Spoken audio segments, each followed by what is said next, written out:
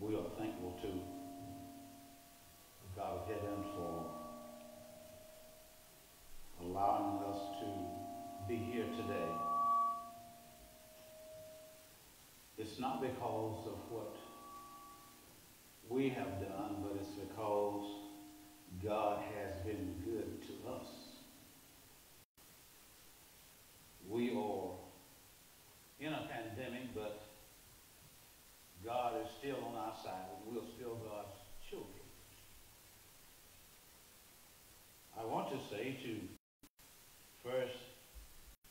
the first line responders that we thank God for you. you for hospitals, policemen, and firemen. We thank God for your services and pray that God continue to bless you and continue to keep you.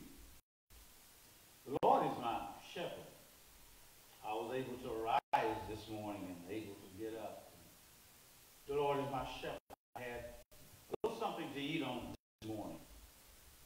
The Lord is my shepherd. Some kind of shelter over my head. The Lord is my shepherd. Some kind of transportation to take me to and fro. The Lord is my shepherd. I am now present to hear the word from the Lord. Wherever you are, you're present. The Lord is my shepherd. We trust that you do well in this pandemic and what's going on right now, but we serve a God that's able to bring us through. If you just bear with me just for a few moments, and we're coming out of the book of Acts, Acts chapter 16, verses 24 through 28. It's a familiar text, and you know the text of the Apostle Paul. And it reads and says thusly, who had received such a charge, thrust them into the inner prison, and made their feet fast into the stocks. And at midnight, Paul and Silas prayed and sang praises unto God. And the prisoners heard them. And suddenly there was a great earthquake, so that the foundations of the prison were shaken. And immediately all the doors were opened, and every one's bands were loosed. And the keeper of the prison, awakened out of his sleeping, seeing that the prison doors were open, drew out a sword and would have killed himself, supposing that the prisoners had fled. But Paul cried with a loud voice, saying, do thyself no harm, for we are all here. I want you to come with me to the text, and it starts earlier that Paul, Silas, they were beaten with rods. They had charges against them that were falsely.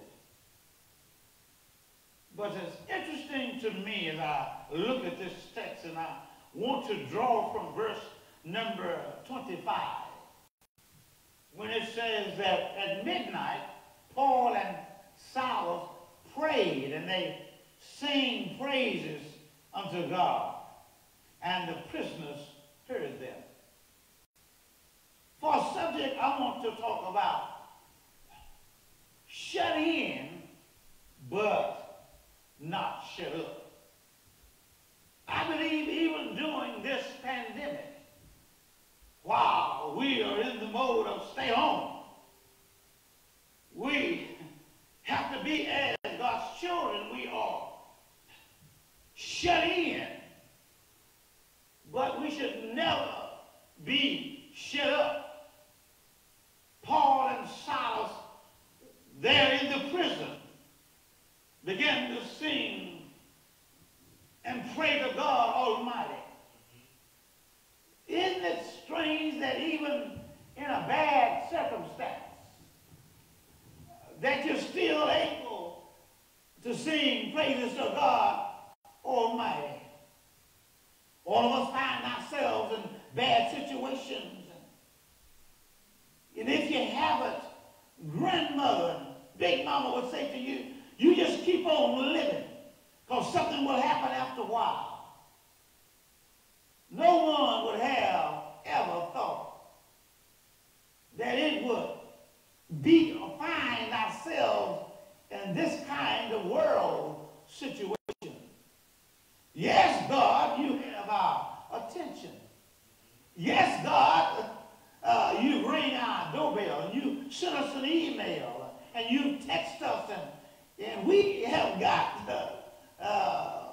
the receiving end of what you're trying to say to us. For it's not time for the believers and the Christians to be quiet, but it's time for us to give prayer, praises, and thanks. Let me say that again.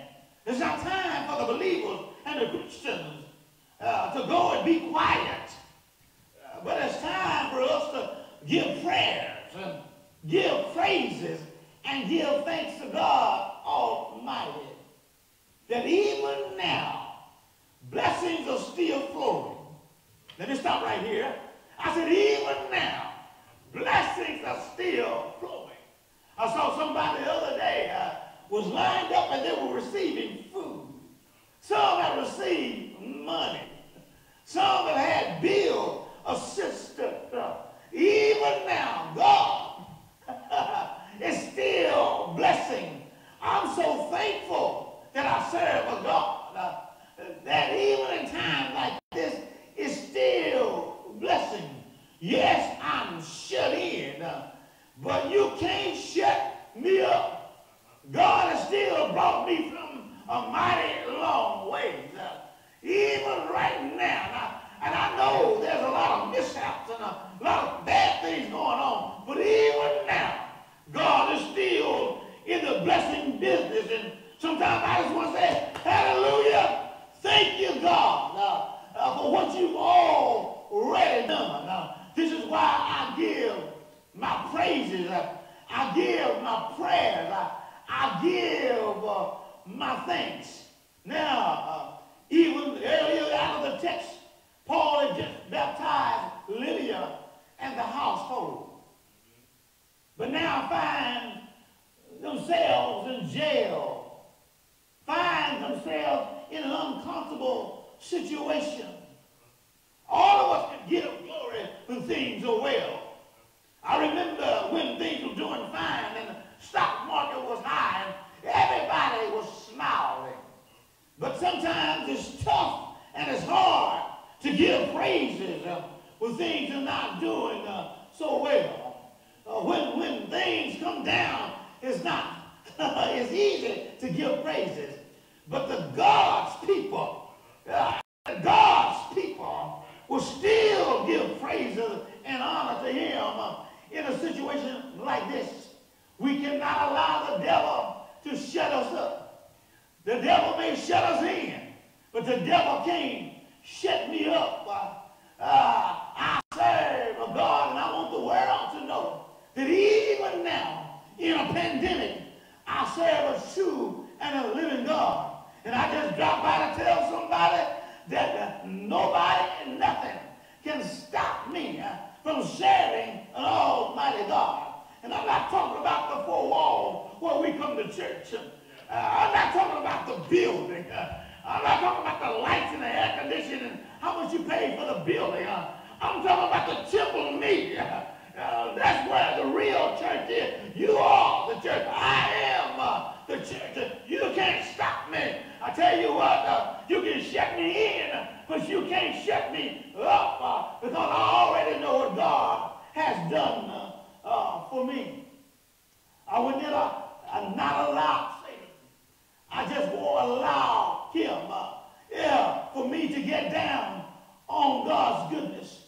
I won't allow Satan to lie on the love that he has for me. I will not allow Satan to zone out my zeal that I have for him. I will not allow Satan to bruise me for the blessings that he's already given me. I will not allow Satan to keep me from the kingdom.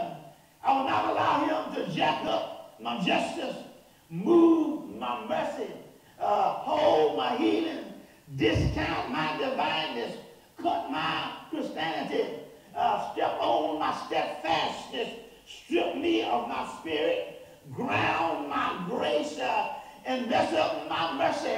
I have come too far, and God has brought me too far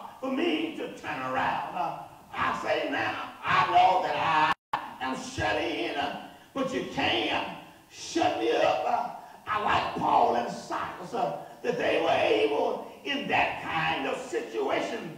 I think about today, I want to say that I wonder how many that shut in and still giving praises to the Almighty God. How many of us that shut in and having a little trouble right now, and they still won't give God the praises, won't give him the prayers, won't give him the thankfulness. Even right now, I'll say to you that, Lord have mercy, I am shut in, but you can't shut me up. I want to deal with three things this morning that God is, because I wondered why Paul and Silas were singing and praying in the prison. See, they knew something that others didn't know. The Bible says the prisoners heard their singing and their prayers. What you doing singing and praying? And I know you locked up just like I am. Something else is going on. You see, when a Christian and God's children get in a bad situation, it don't make no difference how bad the situation gets now. I think they knew something that every child of God ought to know. I think Paul realized, he said, I come from a mighty long road. You see, I come from the Damascus road. I've been there. Well, what do they have? Why were they singing? Why were they praying? I want to deal with 3 points. I think number one, well, they knew that they had a deliverer. They knew that they had a deliverer. You see, you can shout and you can praise God when you're going through something.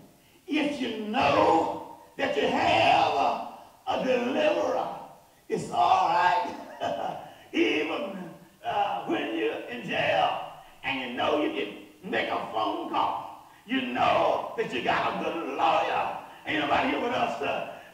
You're in jail, but you're not worried. You're saying, after a while, I'm going to get out. Let me make a call to my lawyer.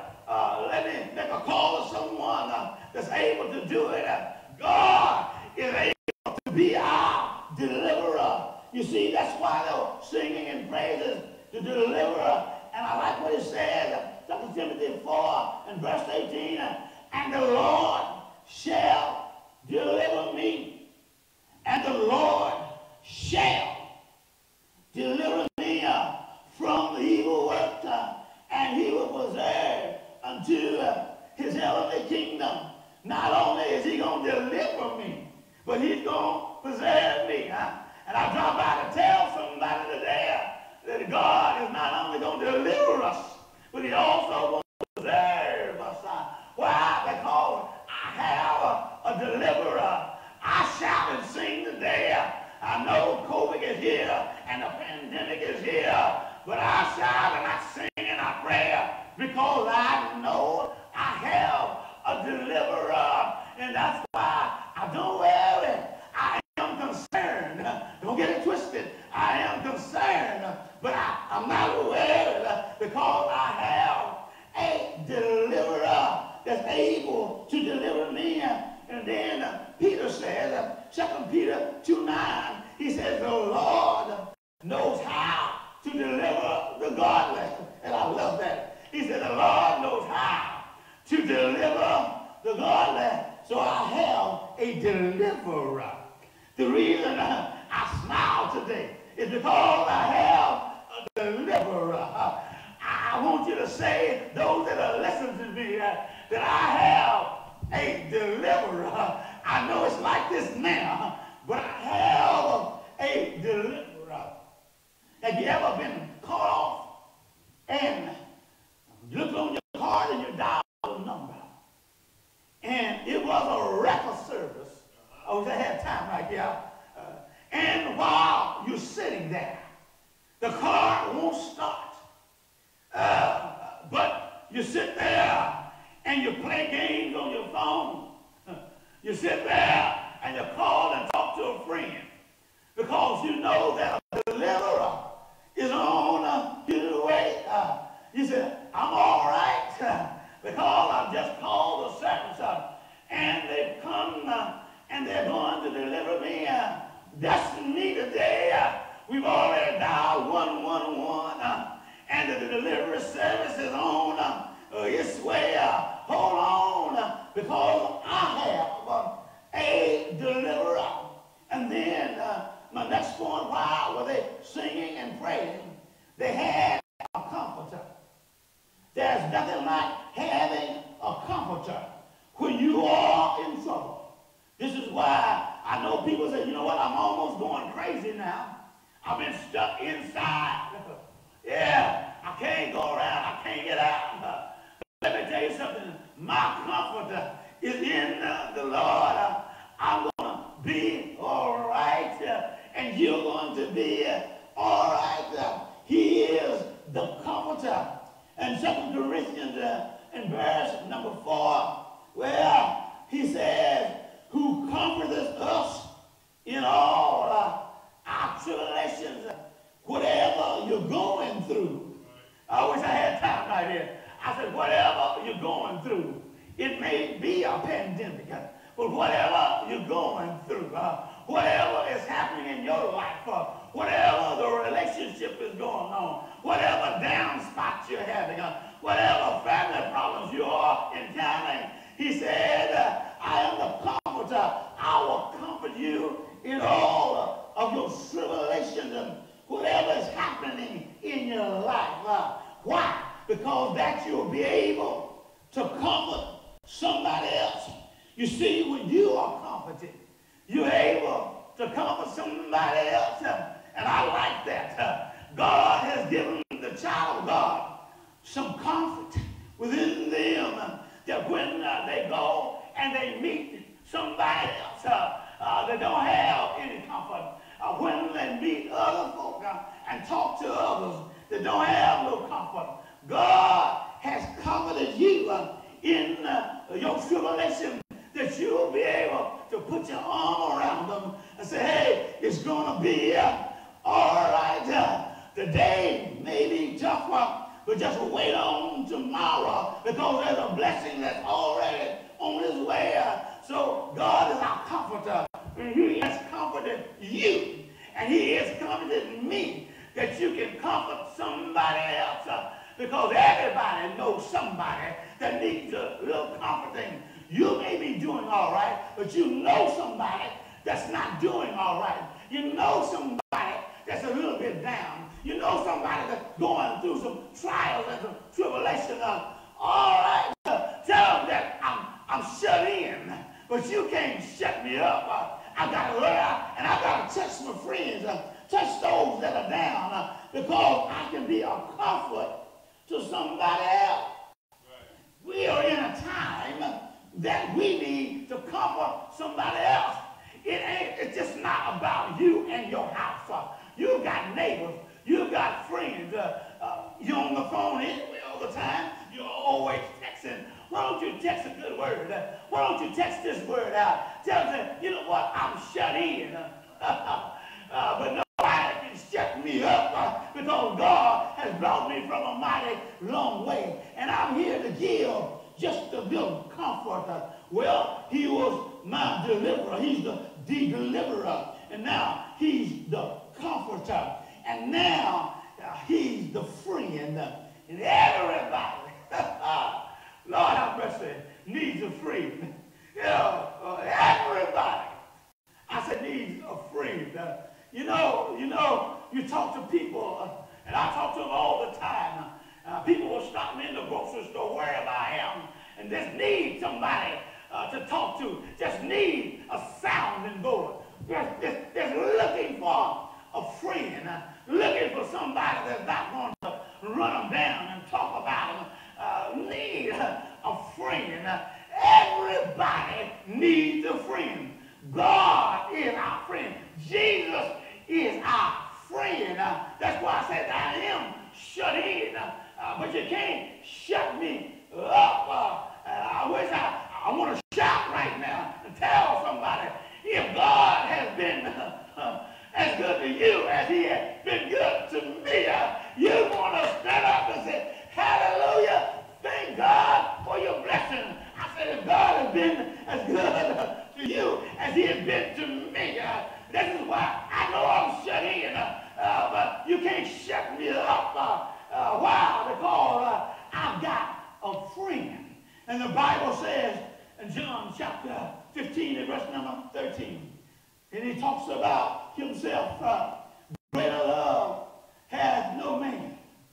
than one that's able to lay down his life for a friend. Greater love has no man, Lord have mercy, than this, that he would lay down his life for his friend. I have a friend that's sticking closer than a brother. I have a friend that even during COVID-19 will not leave me by myself. I heard him say, I'll never leave you, and I will never forsake you. I'll always be there for you. I am your friend.